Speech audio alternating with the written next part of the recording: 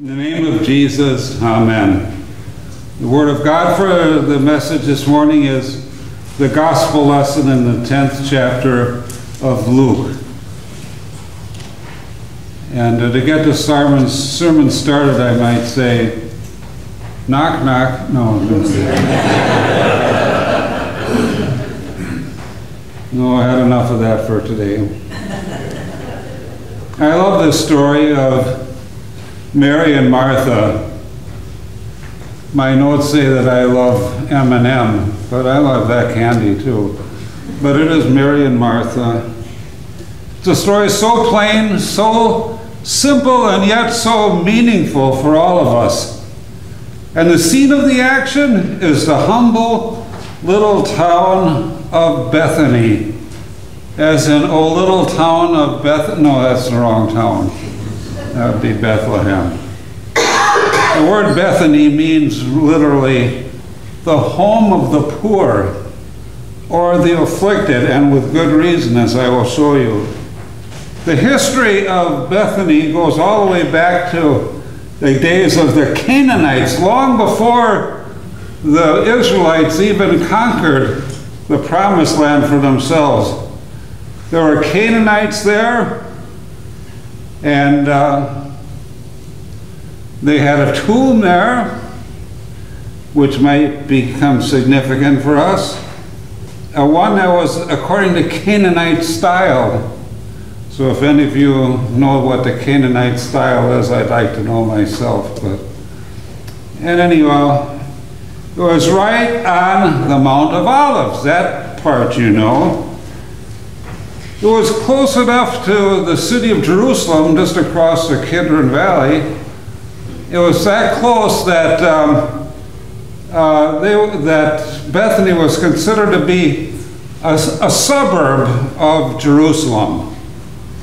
And that's significant because true worshipers in the Passover actually had to physically stay in Jerusalem for the entirety of the Passover celebration. And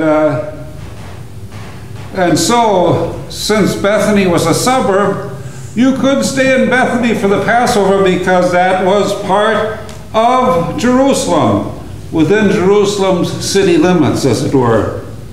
Now, Jesus would never miss a Passover.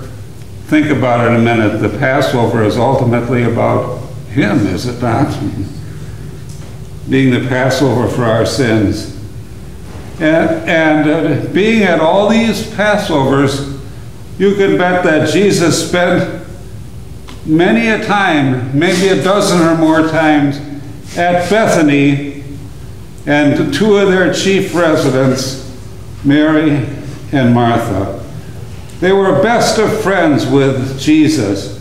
Mary and Martha, and the third we don't often remember, but he was a brother of Mary and the brother of Martha, and that's Lazarus. That guy that died and was put in a tomb there, but only as a temporary quarters. The Bible says that there is also one other resident of Bethany that's listed in another place, and that is Simon the leper. Now bear with me for just a second about Simon the leper. Martha was often at the house of Simon the leper, who was very, very sick, and she would minister to him constantly. It was like Martha belonged with him.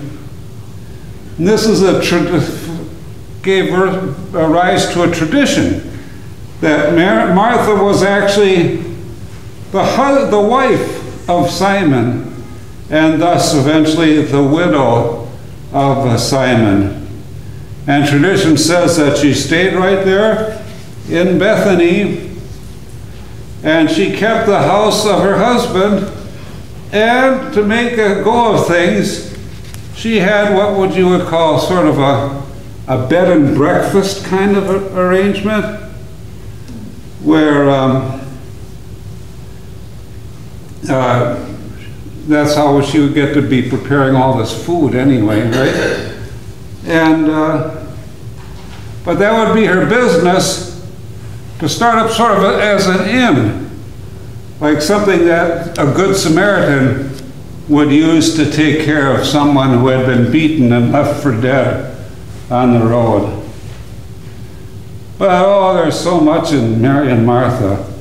I love this kind of stuff. Jesus tells the story of a man who was beaten and attacked and robbed within an inch of his life, but then he was helped by the Good Samaritan. And the Good Samaritan was, all this happened on the road to Jericho. And Bethany was actually on the road to Jericho. So everybody would see what a fitting example this was. But it's all sort of scrunched together in the Promised Land. Because within a half a mile of Bethany is the Garden of Gethsemane, the place where Jesus ascended into heaven. A little bit further off to the west is Golgotha and the site of the cross. It's all right there. And, and there's one last thing. Bethany was also the home of Ishmael. Not the Ishmael that's in the Bible, but Ishmael, the bus driver, because he drove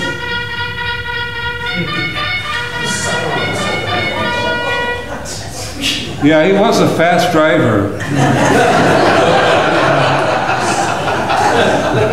He really was. Ishmael was the driver of the tour bus, and he happened to live in Bethany. And as he was driving along, I said, "Where are you going?" "We're going to my home." And believe it or not, he stopped in Bethany to pick up his lunch. He had forgotten his lunch. And at that time, I had a chance to meet his wife and his 3 kids, all residents of Bethany. It was a magic moment. You had to be there to see it. Anyway, you can still hear echoing around Bethany. I'm sure I could hear it. You'd hear, "Lazarus, come forth," which is what Jesus said over Lazarus' grave. And he recovered quickly. And he recovered just in time for Palm Sunday. And the Bible says the reason why the Palm Sunday crowd welcoming Jesus was so big, the people wanted to see not just him, but they wanted to see Lazarus too. Because how often do you get to see someone walking around who used to be dead? So that was a box office attraction. And you know, it's funny what happened from this. The Jews always hated Jesus himself. That was par for the course. But they also hated Lazarus. They hated Lazarus enough that they wanted to kill him too. Or should I say, kill him again. He's been through death once. He wouldn't mind being dead one more time. But the Jews wanted to kill Lazarus and Jesus because Lazarus was evidence. He was evidence of Jesus' power and his mercy. And so he could literally die with the Lord Jesus. Mary and Martha. What a simple story. Jesus, it's really a simple story. He's at the house of his friends. He's talking for quite a while with Mary, and we have a general subject matter. And there are no miracles performed, just the food that Martha prepared, and no more food than that. No miraculous feeding of 5,000 or something like that. And then featured in the story was Martha complaining about her sister because she wasn't helping with the meal. And that's it. That's a simple story. And well, that's not exactly it. Remember, Lazarus was at home. And according to the timetable here, Lazarus was eating with them now, but he would soon be dead. Temporarily. But Mary and Martha did not have to complain, because they would soon see Lazarus in heaven itself. So there's the Lazarus thing, and of course, what makes it special is Jesus is there. And what is Jesus doing? He's teaching Mary about his love, his care, his forgiveness, his mercy, his faithfulness to his promises, and his blessed and glorious destination in heaven. Yes, he was teaching Mary the gospel, centered in the cross and in Jesus' resurrection. And he was telling her about God's power and his own grace, of course. And as a personal note, he could say to Mary, don't you worry about Lazarus. He's going to be perfectly okay. All this, and the story exclaims, and this is how Luke puts it, all this stuff is literally God's dish, God's portion, God's casserole. It's a word that's used for food. Mary has the great recipe, listening to the gospel, and he says, Mary has the one thing needful, the one thing that we cannot live without. The moral of the story for us in our day and age is, we're going to continue with the food imagery for a moment. The message for this story is for us to cut the bologna. Now, I love bologna, and I'll eat it, but sometimes you have to cut the bologna, because people think of life in very shallow terms. Life is making money, making a living, and making more money. And life is working, maybe learning some more skills, and then working some more, and setting perhaps some goals for yourself, maybe strategizing in your life, perhaps getting preoccupied with cooking. Now that's something for me. Not really. Or how about how can we enhance our entertainment, or enhance our transportation so we can get a vehicle that's as big as a school bus when we could get along with the Volkswagen. And life, it means going to the doctors, and life is about worrying about going to the doctors. But by itself, and I emphasize by itself, all this stuff is baloney. So cut the baloney. The heart of the matter is sitting at Jesus' feet, hearing the gospel. Yes, the gospel. Hearing about your salvation through Jesus and his grace. Being strengthened by Jesus for everyday life. And finally being carried to be with Jesus. Life is all about hearing the gospel. Life is about tasting the gospel in the Lord's Supper. That's all stuff that happens in the church, is it not? Life is all about looking forward to heaven itself. So that when all is said and done, and you're on your deathbed, you can say, I've trusted in Jesus, I fought the good fight, and you know, life used to be so complicated, but with Jesus, it's oh so simple because of his mercy. Hearing and knowing the gospel. That's the recipe. That's the one thing needful.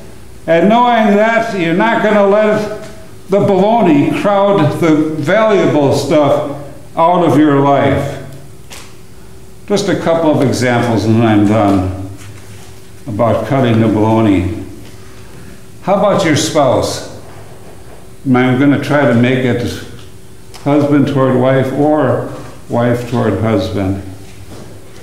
Are you offering your spouse financial security?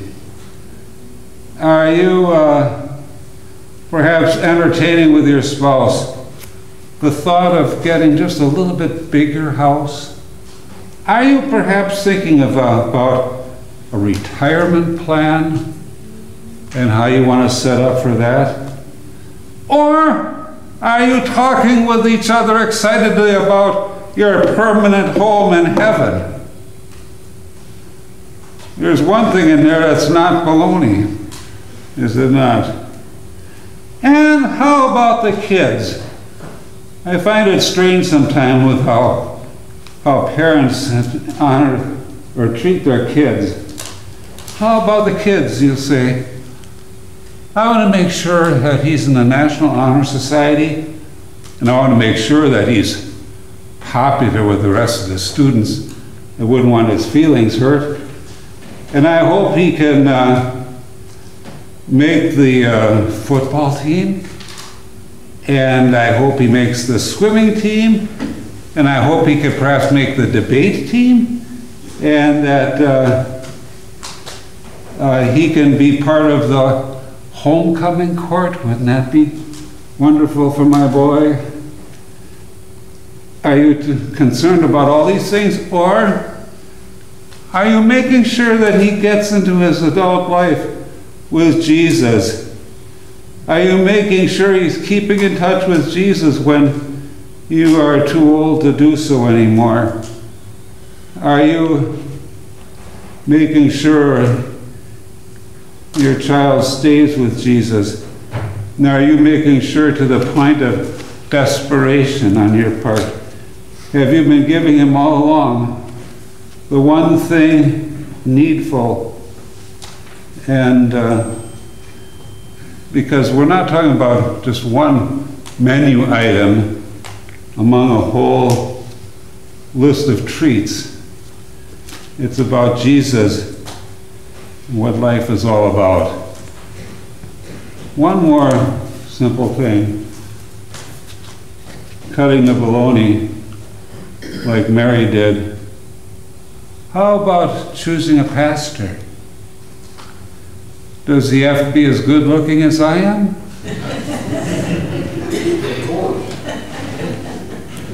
Don't say better. Does he tell better jokes than I or Bubba?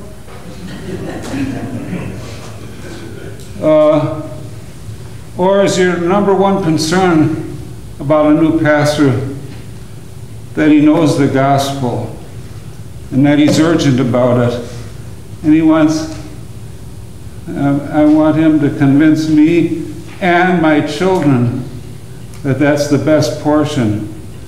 We want a pastor who gives us the best portion, the best recipe, the best dish, the best casserole. And I can tell you one thing, whoever we get for a pastor, he'll leave the casseroles to you, and he'll worry about the main course. That's what you want, isn't it? Amen.